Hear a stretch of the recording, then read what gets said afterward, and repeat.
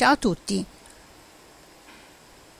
Oggi vediamo come proteggere un pannello del piano della cucina in MDF dal vapore della lavastoviglie. Come è possibile vedere, questo pannello si è rovinato col tempo perché il vapore che esce dalla lavastoviglie quando la si apre dopo aver funzionato ha fatto sì che si rovinasse il ripiano. Utilizzo questi due strumenti, una raspa e una spugna abrasiva. Prima naturalmente devo sgrossare con la raspa per togliere tutte le parti che si sono rovinate.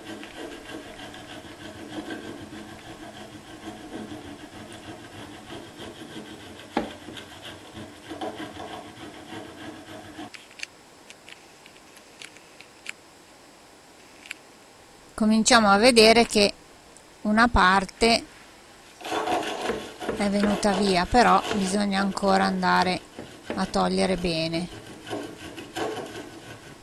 naturalmente cercando di non rovinare il bordo esterno in alluminio. Bisogna stare proprio orizzontali per togliere solo la parte in MDF sotto.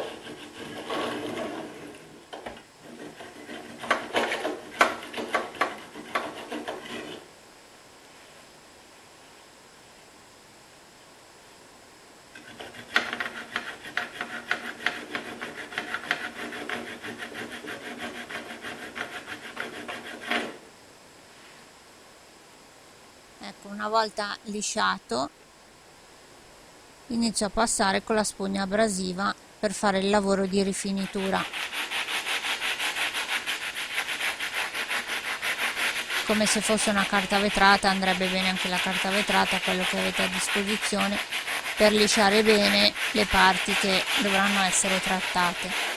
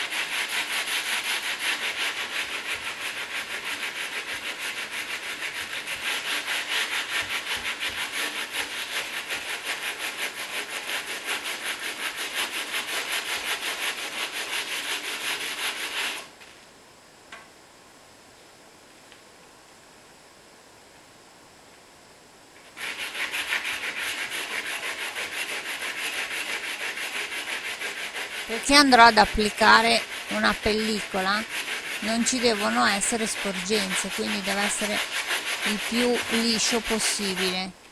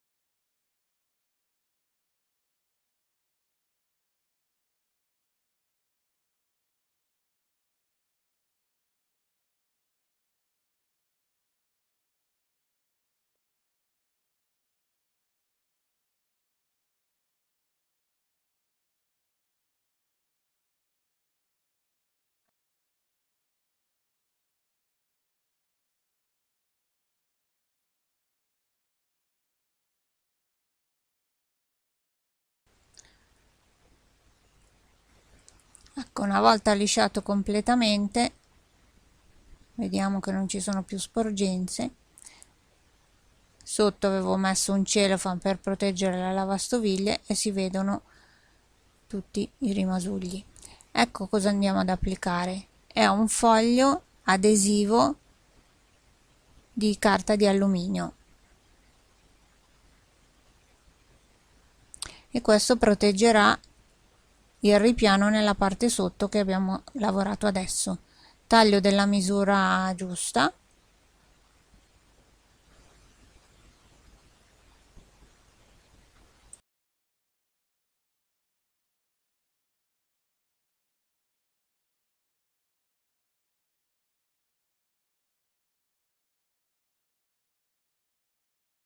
come dicevo si tratta di un adesivo,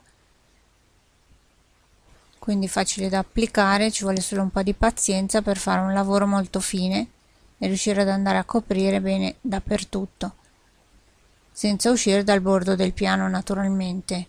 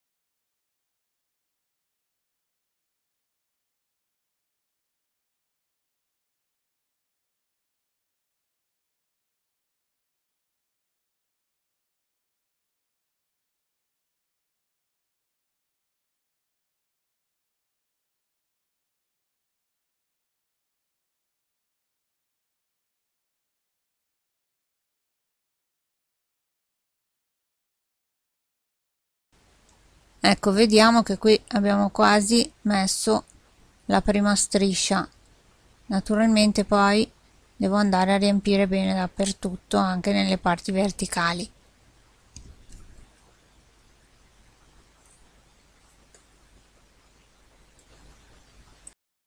Ecco, vediamo che qui ho messo anche un pezzo sulla parte verticale e ho riempito bene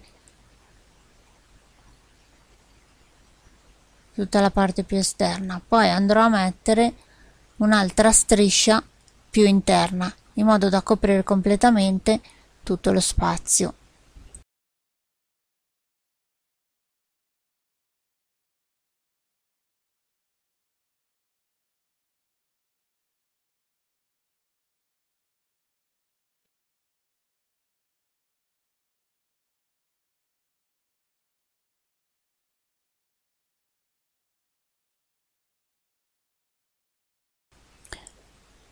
Qui il lavoro è finito, ho ricoperto tutto lo spazio e i due bordi verticali fino a passare sotto al mobiletto che abbiamo in fianco.